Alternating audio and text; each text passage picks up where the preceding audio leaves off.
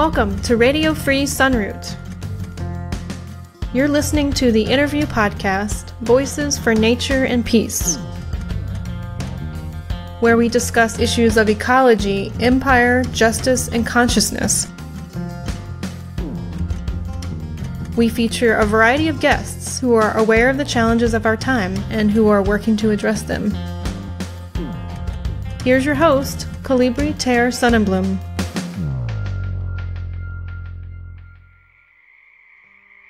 Episode 5, Radical is the New Sensible, with guest Rivera Sun. Rivera Sun is a changemaker, a cultural creative, a protest novelist, and an advocate for nonviolence and social justice. She is the author of many novels, including The Dandelion Insurrection and The Way Between. She is also the editor of Nonviolence News, a free weekly newsletter. I first discovered Rivera's writings on Counterpunch and began following her on social media. A couple years back, when I asked her if I could mail her a copy of my most recent book, The Failures of Farming and the Necessity of Wild Tending, she graciously offered to send me one of her own books. I chose The Dandelion Insurrection, and once I picked it up, I couldn't put it down and spent the whole day reading it. I will admit that in the past, I have been skeptical of nonviolence as an approach or dogma. This dates back to my time in Portland, Oregon, in the early 2000s, when the big protests against the upcoming Iraq War were going on. There, some of the prominent nonviolence activists I knew struck me as close-minded, uptight, and unrealistic.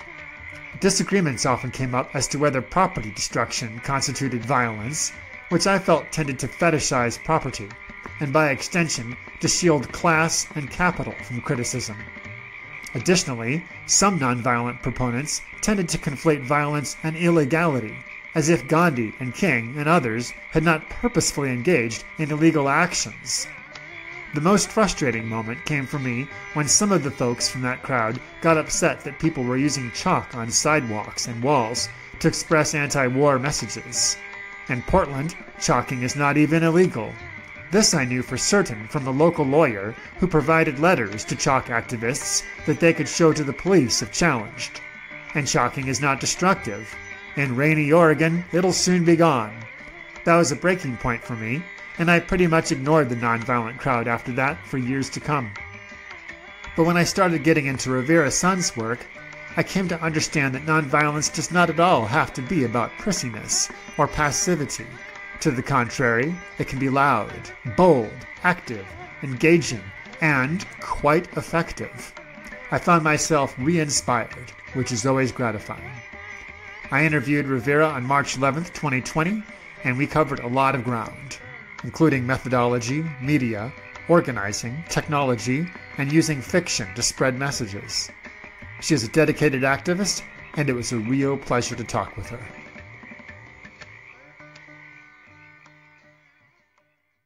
Hello, Rivera. Thank you for joining me on my show today. I really appreciate it. Thank you so much for having me on. I wanted to start off with the basics today. Just imagining for a moment that part of the audience that will be listening to this is an audience which is not very politically astute or educated or experienced. How is it that you would go about defining nonviolence as an approach? Well, I think nonviolence is actually something that we freak out about when we hear the word, but actually we know quite intimately from our day-to-day experiences. Nonviolence is a very large and broad word that describes most of what we do in the world, honestly. If most of what we did was violence, we simply wouldn't be here. But proportionately, what we do is nonviolence. And it includes everything that's very familiar, such as constructive programs and alternative institutions. Those are things like restorative justice programs or farming, local food programs, or soup kitchens could even be a form of nonviolence in that way. Nonviolence is really any response to a problem or a challenge in your community that uses answers and solutions that do not cause harm to people or to the environment. So This could also include things that are types of actions, some of which are very familiar to us, such as strikes or boycotts, protests, demonstrations, and some of which are not as familiar to us that are a little bit more unusual. Occupations, blockades, call-in sicks, walkouts, sit-in strikes, and then the list goes on. There's actually over 300 different methods of nonviolent action. And they're usually used in pairings to achieve specific goals that the people organizing with them want to achieve in their community, society, or world. Right. Well, so it's quite a broad category of actions then. Mm-hmm. Yes, it's one of its superpowers is it has so much versatility. So in recent U.S. history, recent meaning just say the last generation or so, are there a couple of examples that you could bring up for people that are well known that they would have heard of and seen and been saying, look, there's a case of how nonviolence was used? Mm-hmm, sure. Well, right now, one of the most successful areas, or let's start with the most active areas of nonviolent action is actually around climate change. And I know that's a controversial subject for many Americans, but in terms of what's going on in the movements, we're seeing increasing numbers of people joining in with things like the student climate strikes, the divestment campaigns to get institutions to divest from fossil fuels, Extinction Rebellion, and a slew of other groups in the U.S. that have been stopping pipelines or stalling fracking projects for decades now. And so where we're seeing the most success in those areas is actually in the divestment. So banks, institutions like colleges and universities, retirement funds are withdrawing their money from funding fossil fuel development projects. And this is having a direct impact on the industry and slowing the rate of growth of the fossil fuel industry, which is a very important step to reining in the climate crisis. Right. So the target, so to speak, of a nonviolent campaign is going to be different depending on what the campaign is. In some cases, it's going to be say a political leader, or in some cases, it's going to be a corporation. In some cases, other entities. Absolutely. So there is no one-size-fits-all campaign for the myriad different social justice issues that we face. Each campaign needs to identify their goals. What do they want to change in the world? And then who are the people or organizations that can enact that change? Usually, not always, but usually those are your targets of your campaign. You have some rare examples where you have power or traditional power holders, but you're actually trying to change the hearts and minds of a group of people, or you're trying to make a cultural shift before you're even working on a policy shift. So that there's some nuances in there, but in general, yes. So if you're workers who want better wages, you're usually aiming your campaign at management or owners of your company. And oftentimes with workers, we'll see them go on strike. We'll see them do a variety of creative protests or lightning strikes or flash walkouts. Not all workers actually have the ability to organize in their workplace. Some of them are constrained by both law or union decision-making policies. So sometimes we see some very creative types of actions that circumnavigate the more typical types of actions they might use. It sounds like then that looking back over the history of social justice just in the United States, for example, it's striking me now the way you're talking about this, that most movements perhaps have been predominantly nonviolent in their approach. Yes, this is actually one of the interesting little tidbits of not just U.S. history, but global history, which is that we tend to think of change coming at the barrel of a gun, right? Or that violence is going to get us what we want. But when we look at social justice causes, actually nonviolent action has the bulk of that history under its belt. This certainly was true for the U.S. suffragette movement. It was true for the civil rights movement, for the environmental justice movement. It's been true for labor struggles, both the early labor movement and later waves of it. It's certainly is true for the LGBTQ community in overwhelming numbers of actions.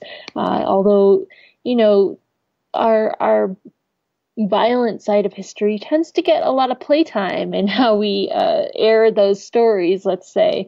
And so everyone knows about the Stonewall riots, which were a watershed moment for LGBTQ struggles.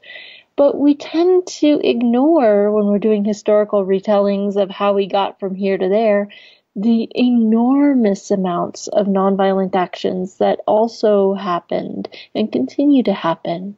Another very successful campaign was the disability rights struggle for the ADA. Very, very powerful nonviolent campaign, and one that we don't often tell the story of.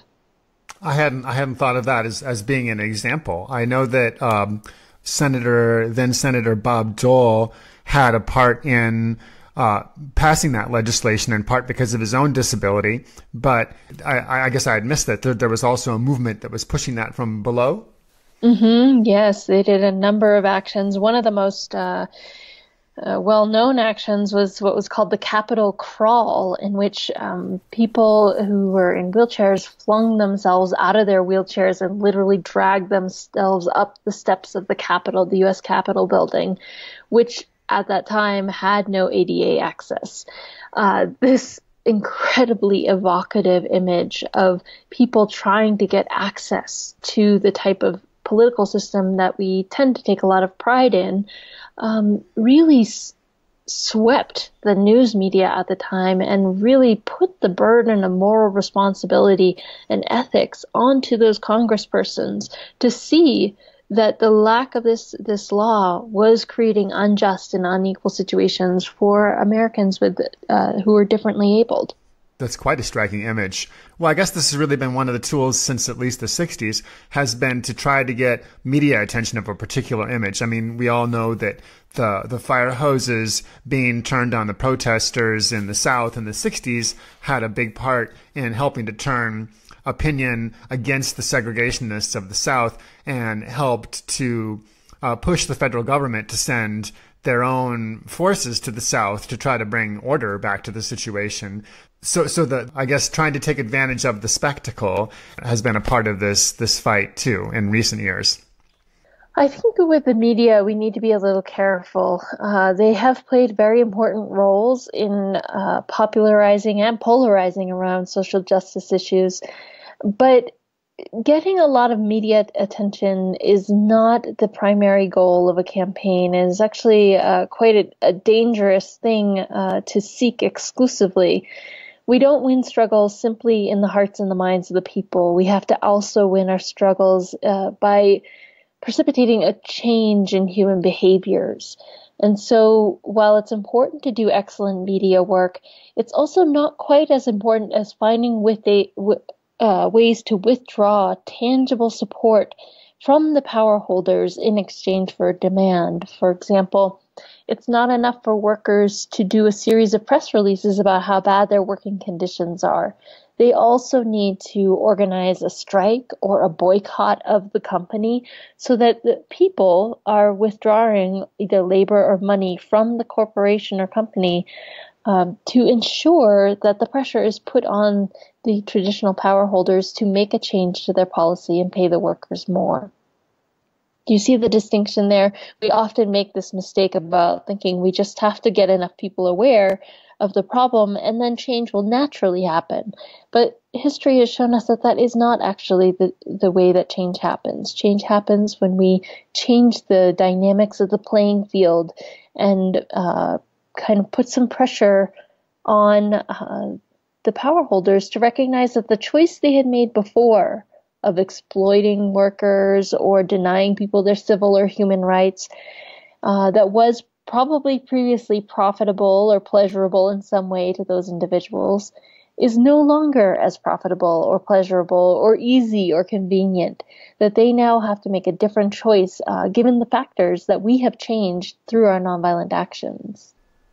I'm really glad that you made that point. I've been involved in a number of campaigns myself over time, especially when I lived in Portland. I was involved in the tree sitting campaigns there. I was also involved in the anti-war movements there. I was also involved in the independent media movement there, where one response that we had to this was that we were seeing that for the most part, commercial, corporate, mainstream media they don't have open ears or open minds to the messages of activists in most cases, and they are not usually amenable to bringing those messages across to people anyway. And so we felt like part of what we needed to do as activists was create our own media structure so that we could be telling our own stories without a filter to ourselves and to other people, and to be getting the word out that way. And so creating a different infrastructure independent of the corporate media infrastructure.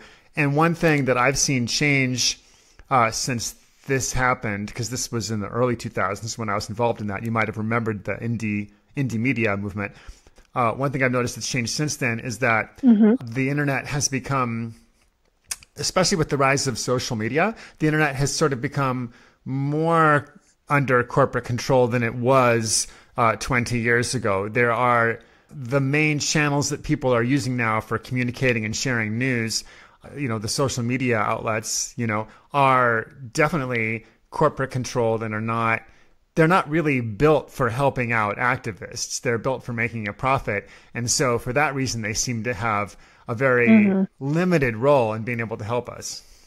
No, I agree with a lot of your analysis. I have done a lot of social media work over the years, and I have watched the algorithms, particularly on Facebook, but also on Twitter, become more and more constrained in their what they call organic reach. But basically, it's become more of a pay-to-play platform, that if you pay for advertisement, they open up your reach, right? Right. And this has serious consequences for a set of movements that are often trying to unravel the very problems that capitalism and consumerism and the over privileging of money and wealth have created in our world. So I do think it is a problem. I do think social media still has a very powerful role in our lives. I think it's harder for us as ordinary citizens to achieve the goals we might want to have on those platforms now.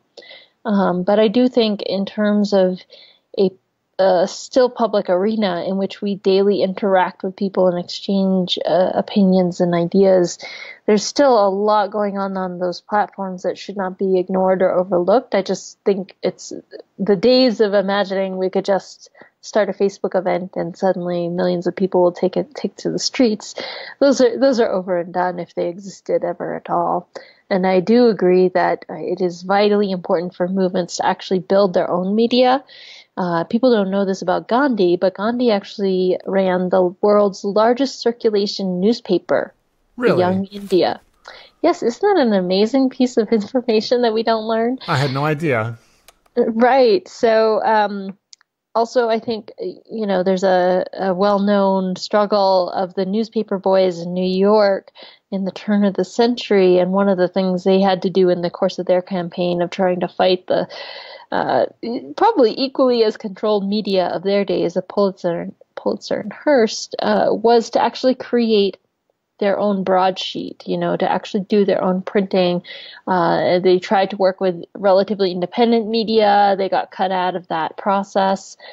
So, we do see this over and over again, that controlling our communications and finding ways to circumvent the platforms on which we're constrained is crucial. It's crucial to almost every struggle. You'll see an element of that all over the place if you look carefully at historic and present case studies.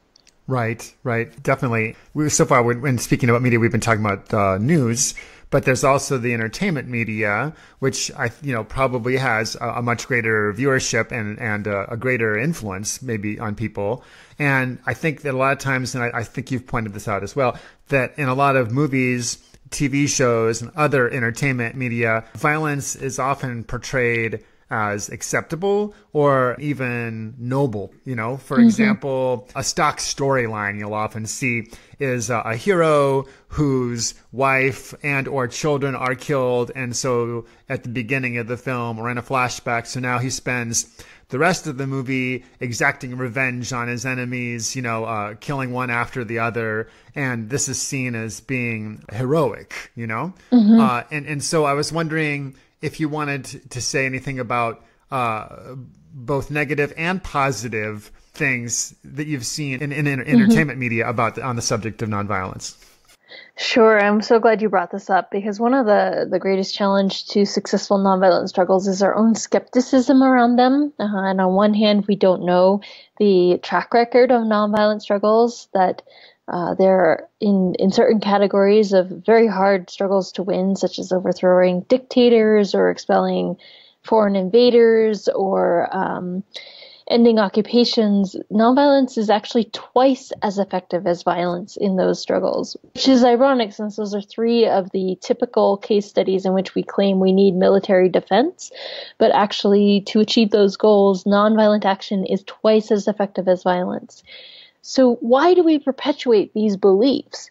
And in part, it's because we have a culture of violence, and the culture trains us through movies, books, televisions, tropes, political speeches to believe that violence is our best, only, and most morally just solution to our conflicts.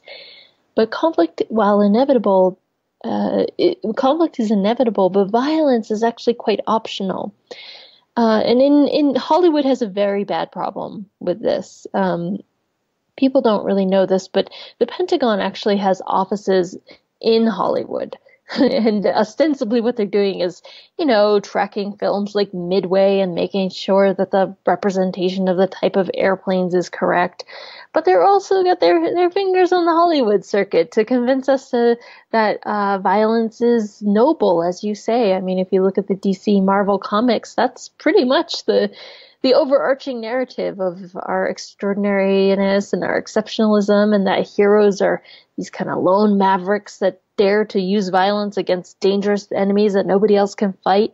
This is a very convenient narrative for our country and our national goals. But if you look carefully, there's so many other ways to resolve our problems, and our media, our entertainment media, could be an amazing educational platform. They have so many opportunities to teach other forms of conflict resolution. And to illustrate this point, I want to talk about the film Moana. So Moana is a Disney cartoon, and it's based on indigenous myths to the Pacific Islander cultures. In that movie, the young girl goes on a great, amazing adventure. And in the very end of the film, the villain, let's say, the fiery lava monster, is revealed to be not a foe to be defeated with violence, but rather someone who's been wronged and hurt, and her heart has been stolen. And the solution to that problem is not chopping off her head or putting a sword through her heart, as so many of our films might depict. The solution is to restore her heart, to return what was broken, to repair the harm that was done by events earlier in the movie. This is an example of the power that movies and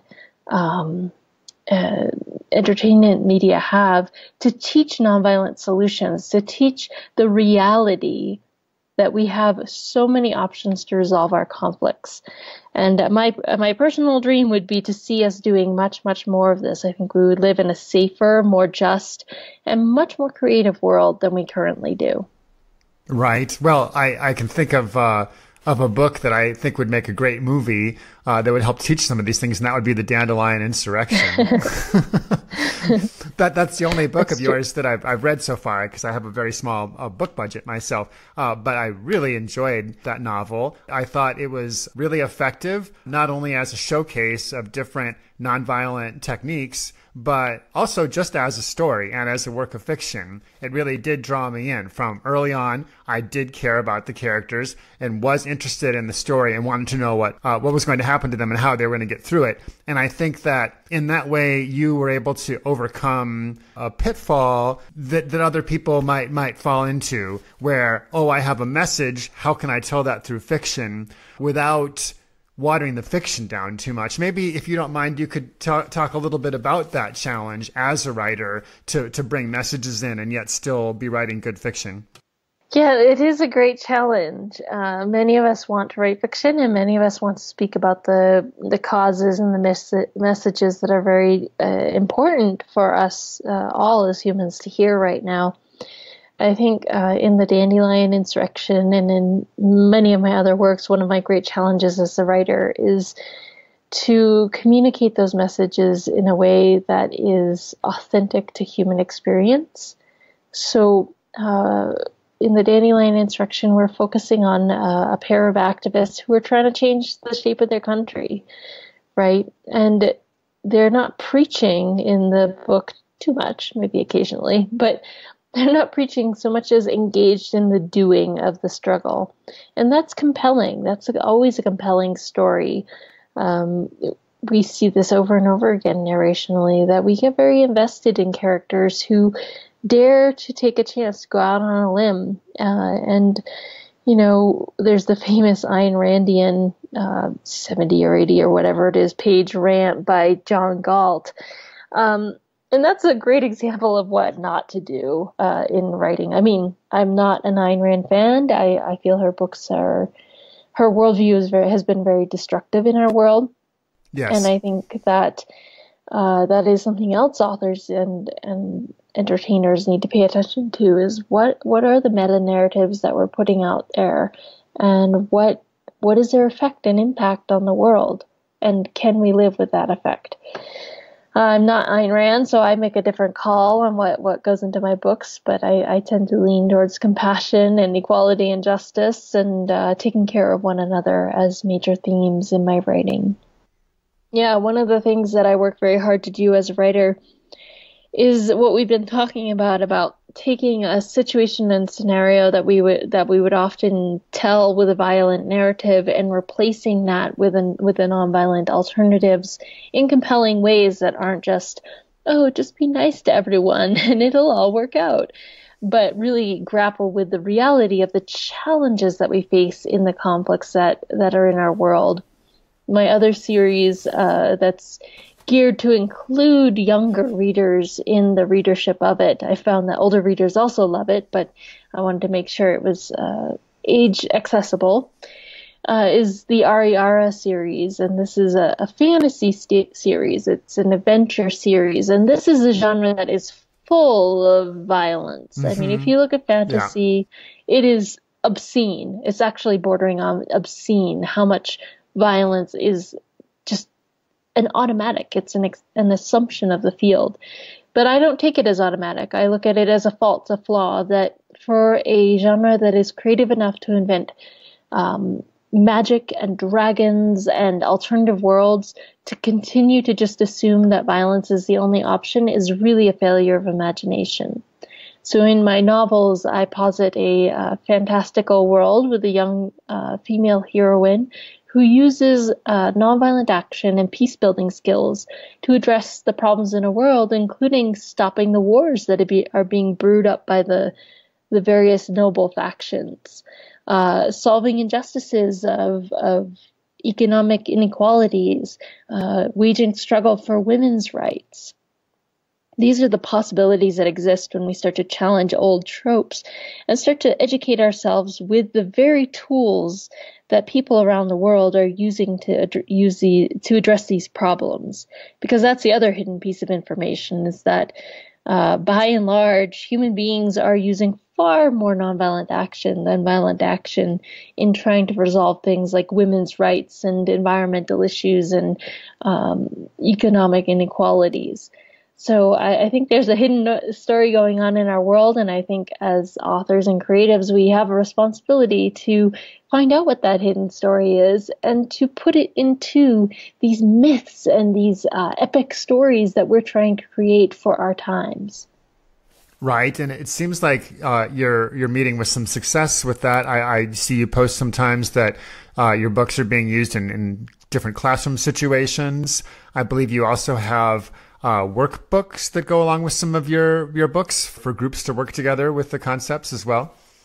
Yes, so I'm very happy that the Ariara series has been very well received by teachers and students, by peace activists, and by parents and people who work a lot with kids and outside of school settings, and that they are, picking up stacks of books to read with the young people and to open these very conversations that are similar to what we've been having today. I think it's very hopeful for our world. I also do think that a good story has embedded in it the opportunity to discuss the things that matter to us in our lives. And this is why things like The Lord of the Rings actually have an enduring quality for us, is that the archetypes are still very relatable in our modern world, and they teach us things. It's just a question of what can we teach about conflict and about the need for violence or the lack of need for violence. So yes, I think my books are getting out there. They're doing the work they're designed to do. They're showing that heroes don't always have to pick up a sword or a gun to be heroic, and that we do have some amazing superpowers as human beings that if we all knew more about them, we could all be using in our world. That's a really lovely outlook, and I appreciate that you bring that to so much of your work.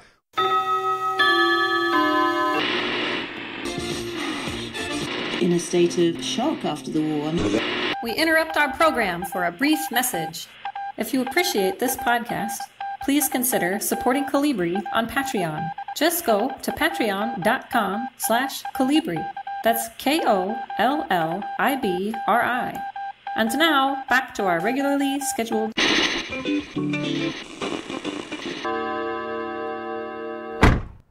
We live in times that seem very hopeless, I think, for many people, or people often feel overwhelmed by all the negative things that seem to be going on. And so bringing a spirit of that, as you are through your work, I think is really commendable. And I think it's helpful in a solid way. And you've reinvigorated an interest in nonviolence in me as I've read through your stuff. But a question on the subject of students. One reason why it's so good that your work is coming into the schools is because the schools are also being influenced, especially as we get older up to high school age, by military recruitment. I know that you've been involved with those kinds of campaigns too. Could we talk a little bit about that? The Pentagon's their attempts to recruit right out of school. Yeah, I don't do as much work in counter recruitment, but I do follow the people who are doing a lot of work in that area. Lately, I've been working on an effort to abolish the U.S. military draft for all genders. There's a question about whether or not it will be expanded to women, which is objectionable for many reasons, but it's the reasons that are valid, in my opinion, are the same reasons we don't want men to be drafted into the military.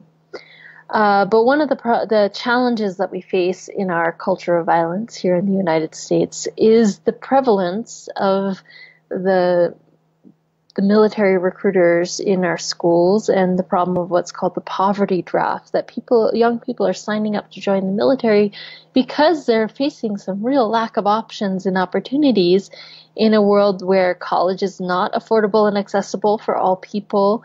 Where our schools are suffering from gross inequalities in what schools get funding, what schools don't, that we're not adequately responding to the real needs of our young people in terms of social supports and challenges that they're facing.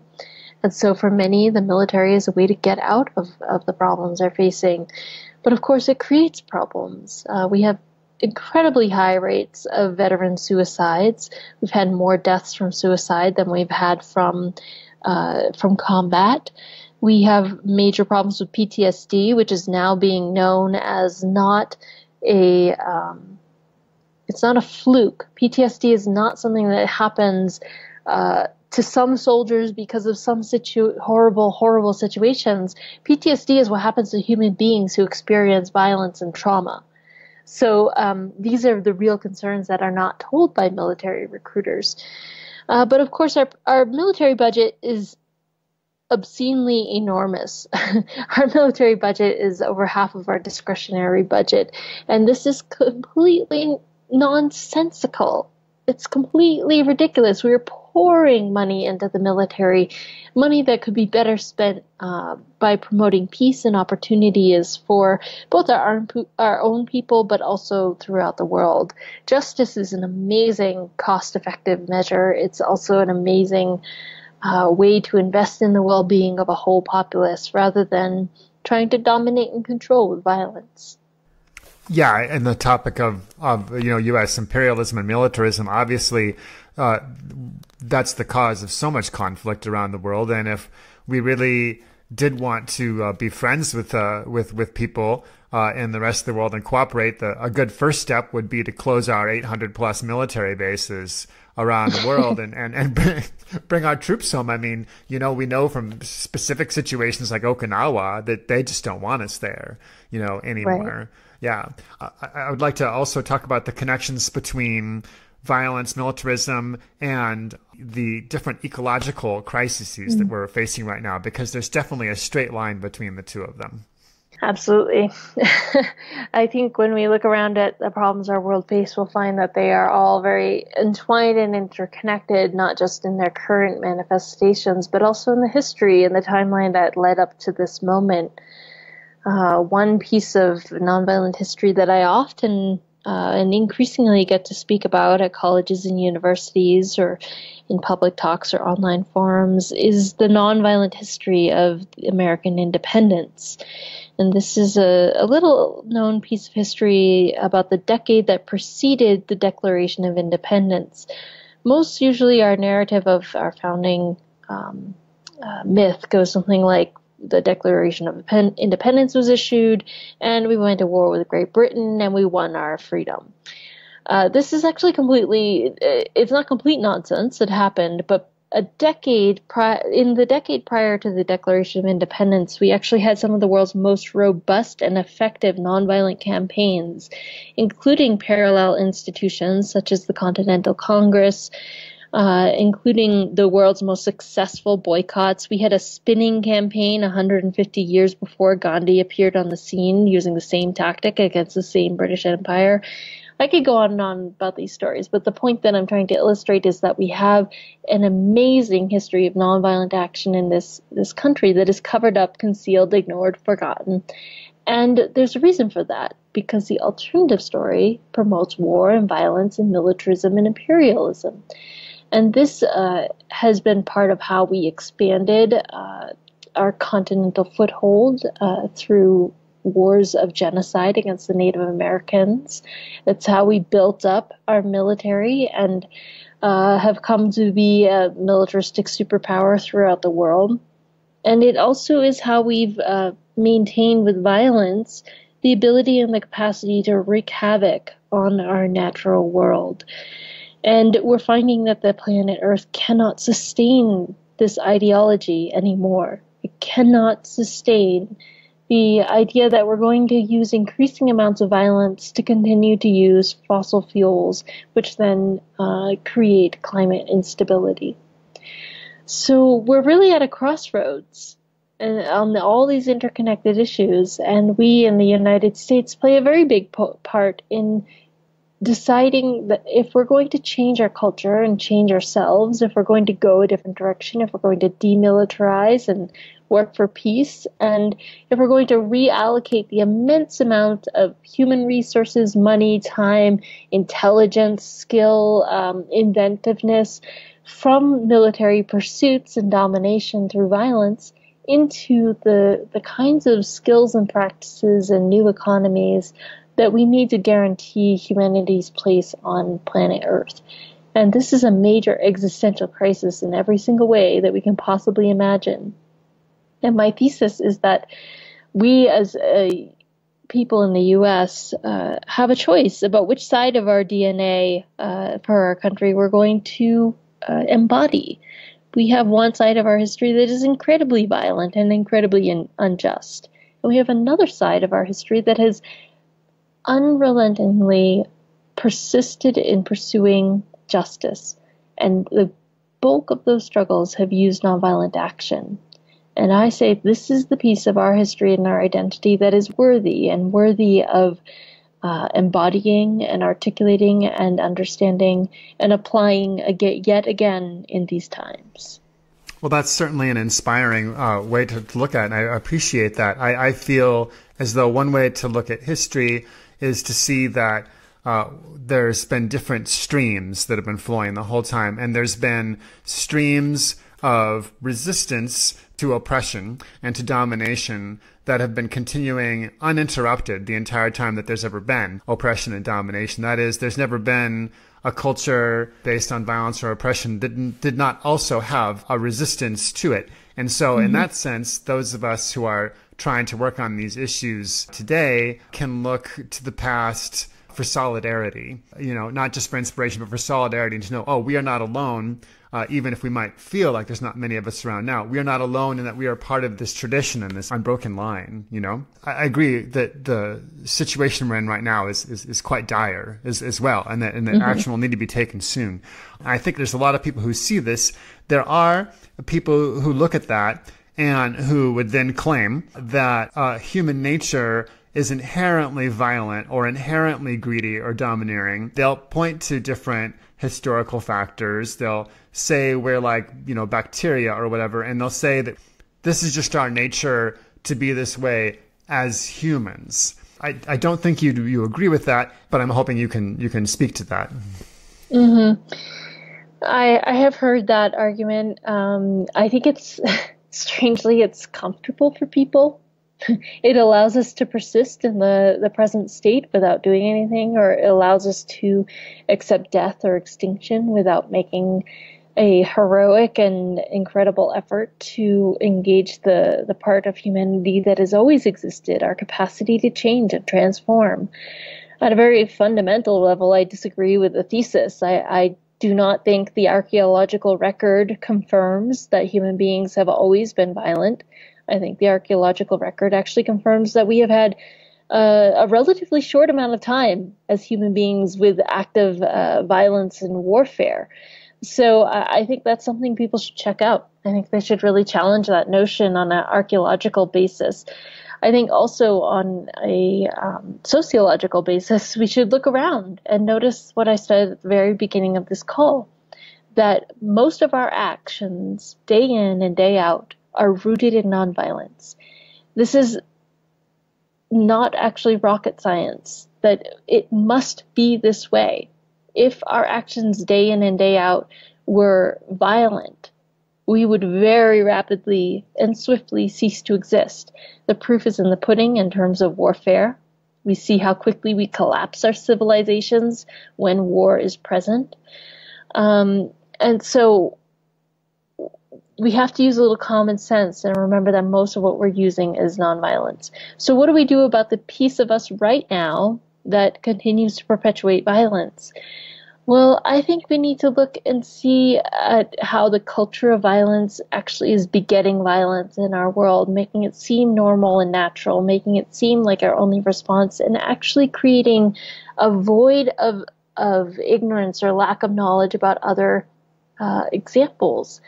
And, if people want to experiment with this, I would invite them to engage with active bystander classes, trainings for peace teams, violence de-escalation and interrupting trainings.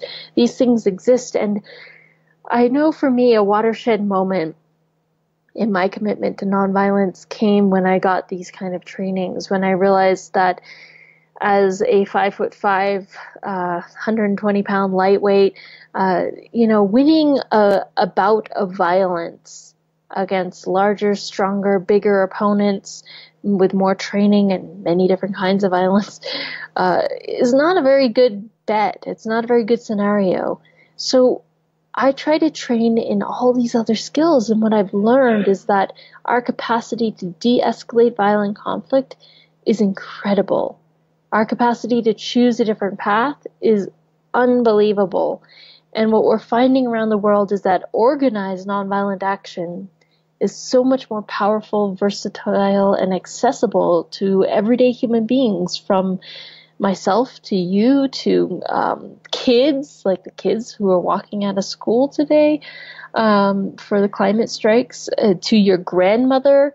I often say in trainings where people are, sitting listening to me go on and on like this, like, to look around. Not all of us would be able to get up and go to war for a violent conflict, but every single one of us is capable of doing a sit-in strike. We're doing it right now. So I think nonviolence is actually the predominant human capacity. I think we have a lot of violence in our world, but I don't think it's inherent to human experience. And I think we can skill up the aspects of ourselves that are able to replace what we're using violence for with other forms of addressing conflict. So I believe in human potential. I believe in our capacity, and I don't accept lazy thinking, convenient or comfortable thinking when it comes to violence. And I do call it out as, it's actually fairly comfortable for us when we're immersed in a culture of violence to believe in it. But it's uncomfortable to challenge those notions and those assumptions and to say, maybe there's something else, maybe there's something different. And from my vantage point, with all the knowledge that I've gained and learned and studied, I know there's something different. And it's not only different, it's better. It's more effective. It's more versatile. It's more useful. It's right now changing our entire world from top to bottom. And you should keep an eye on it. It's pretty powerful stuff. Yeah, absolutely. And one way of keeping an eye on that I've been appreciating lately is the newsletter that you send out. It seems like it's once a week. Maybe you could tell us a little bit about that here. Yeah, absolutely. Thanks for bringing up Nonviolence News. I can't believe I forgot to mention it before now, but one of the places that I get my enduring faith in nonviolence is actually by following the week in and week out stories of people who are using nonviolent struggle around the world. I collect 30 to 50 stories every single week, and I actually have to rein myself in. I could probably collect 60 to 80 stories, but then the newsletter gets incredibly long and nobody reads it. So what I see is that nonviolent action is being used far more often than anyone, even people who teach this stuff like I do, suspect. It's happening in large scale examples all the way down to small scale examples. For in the same week, I might share a story about how Sudan overthrew its dictator using a women-led nonviolent struggle, and a story about how parents went out in front of a school in California to hold up signs to say stop bullying because their school has a problem in bullying. So what we see is that nonviolent struggle is happening for almost every issue under the sun, and week after week after week, these stories roll in. So Nonviolence News can be found at nonviolencenews.org. You can sign up for the newsletter. It's free, and it's quite heartening. It's a really wonderful lens to watch global news and local news through, because you see not only the issues that we're struggling against, but what people like us are doing about them, and that is incredibly heartening. Yeah, I signed up for it a couple of months back and have been astounded from the beginning. Each time it comes in, I'm like, wow, I had no idea that all these things were going on. Obviously, a lot of the stories that you're reporting are simply not stories that the corporate media tends to report in general, but then also that you're collecting them under the rubric of nonviolence and presenting them that way just shows how nonviolence is not about passivity, as I think some people might assume that it is, but rather is about a very active approach, an active and I would say often a very loving approach, even if it is an approach that sometimes involves anger. Yeah, it's an interesting one about love and anger. People are rightfully angry at the suffering that their communities and their friends and families are facing. The things that we're up against should make an ordinary human being quite angry. It's just a question of how you harness that anger and how you funnel it into the work that you're doing. And ironically, we all know this lesson from violent conflict. And this is how you know you're in a culture of violence, is that, how many movies have we seen, from The Karate Kid to Marvel Comics, where the hero's journey includes mastering their anger so that they're clear-headed in their violent battle, right? This is not unknown. But the idea that we should also have this capacity in nonviolent struggle still seems to baffle people, and that personally baffles me. So Dr. King has a wonderful quote that I'm not remembering about nonviolence is harnessing your anger for maximum effectiveness, something to that effect. And I really feel that, like, anger is a tool, it's a fuel, but if our anger is driving us to lose our head, then we're probably going to lose our struggle, right? So it's okay to feel anger. It's very natural. But what we do with it is really the question. And so for me, using strategic campaigns, not just one-up actions, but using sets of types of nonviolent action that can really achieve the goals that you're trying to achieve is very important. Oftentimes when we're angry, we just take to the streets and protest, and that might be the release we need. That might be a really important step, but it probably isn't going to be enough to achieve our social justice goal. So we need to keep going, keep thinking, keep strategizing, and find out how to withdraw our cooperation and consent from the problems and the systems that we face. Right. I like that point that you just made about actions versus campaigns. I think that one thing that is not appreciated as much as it once was is the need for organizing. You know, like I'm sure you're familiar with Cindy Sheehan, who is an anti-war activist and who is one of the founders of the Women's March on the Pentagon. And she was talking about how they were having some trouble with social media not always showing their posts and this and that, you know. And she brought up the point of, like, well, you know, in the 60s, when they were getting 1 million people out to D.C., they were doing that with flyers, you know, right? And phone trees and, like, church bulletins and this and that. They didn't have any of this technology at all, and that they were able to do that. But all that being an example of organizing, of activism not being a sprint, but of being a marathon, to use the cliche.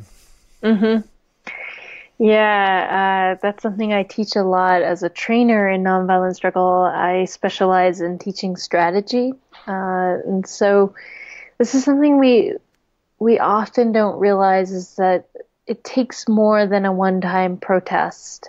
And it takes far more than just protests in general. It takes using types of action that will withdraw your cooperation and your consent, or it will obstruct the problem from continuing on its deadly path. Things like blockades or occupations can sometimes do that as well. And I think the point that Cindy made about organizing is very, very keen. It's very important in today's era, that you can't just put out a call to action and hope people show up. You need to go talk to them. You need to go ask them, request them to come with you, to go talk with people who are really not wanting to come for whatever reason, or to redesign your strategy to make it more accessible to the people you hope will show up. That's something we also have a challenge with in the United States, is that not all of our actions are terribly accessible to the people who want to be taking action for a cause. And so we need to make sure that we're looking at that nonviolent toolbox of over 300 different types of action, and we're finding things that are both effective strategically and accessible for the people we'd like to see moving into action. Right, definitely. I think we're getting near the end of our time together here, but I wanted to ask one more question. We're in an election year, as you might have noticed. And, what? Right. Yes, I've noticed. Right. And without getting into any particular candidate or candidates or why they might be a good one or a bad one or et cetera like that, How is it that you see the situation with how so much energy gets pulled into the electoral struggle? I guess I look at it, I feel like too much energy goes into the electoral struggle and not enough into other areas, and that we become distracted in these years, and that to some degree what we're doing is disempowering ourselves by doing that. Do you agree with that assessment at all? Or? Yeah, in many ways. I think we have a very challenging problem in the United States. We have many challenging problems, but during election years, we have to both, we can't give up our organizing work. We have to continue it because the day after the election happens, we're going to need it. We need it in the interim too.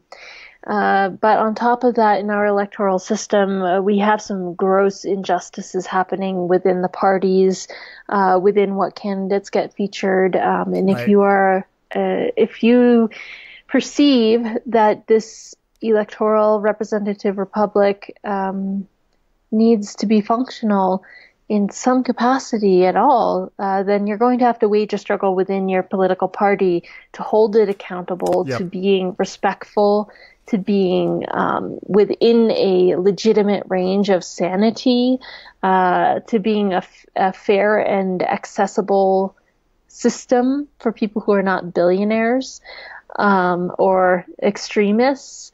Right. We need to deal with the fact that the media the corporate media has been grossly misrepresenting the truth. Yep. On this issue and many others. And so the media is another area of campaigning that we cannot ignore because the mass media is mass. That's why so much of our energy gets sucked into it, is that so much of the cultural programming churned out in these years is designed to suck us into obsessing over this so that we have to drop our organizing work in other ways. So it's a tough challenge. It really is. I struggled during election years. Being a social radical, I rarely feel that the way that we do our political elections has much semblance to justice, fairness, and equality, things that we hold dearly as values. And I think that one reason I teach nonviolent action and I write about nonviolent action in my books and I collect the stories in Nonviolence News is because this is a perennially available form of people power, political power, social power. It is a way that we become the fourth system of check and balance. It is the way that we make that often quoted will of the people tangible in our political system and our social, cultural, economic, and so forth systems. So I never give up on nonviolent struggle. I think that it actually should be codified into a second Bill of Rights. I think it is the right and the responsibility and the duty of our citizenry to know this stuff and to use it when appropriate. I think it's part of our founding mythology, and we're going to have to revive that piece of our history in order to navigate the times that we're in. That's great. I totally agree. Thank you. So, could you tell our listeners where to find you and your work online? Absolutely. So, my books and novels and many of my essays can be found at riverasun.com. You can also find my books on all major online bookstores. You can have your library order them. Your local bookstores can special order them. They're pretty accessible. Nonviolence News is at nonviolencenews.org.